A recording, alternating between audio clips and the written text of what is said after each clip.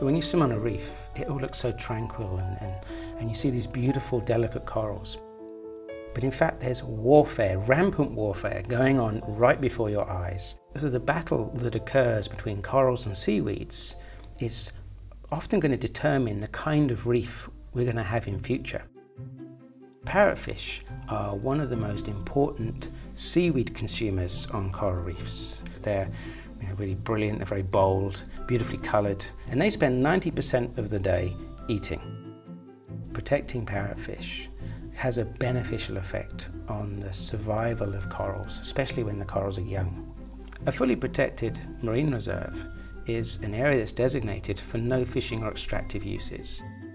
And what we've learned is that the corals in those parks are doing better than the corals outside the parks. A healthy coral reef is incredibly complicated structure.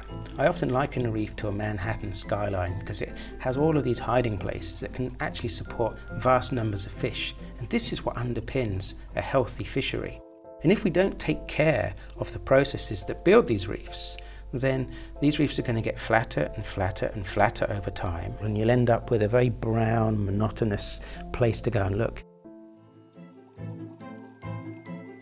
It's really in everyone's best interest to try and help corals recover and keep building this complex structural ecosystem.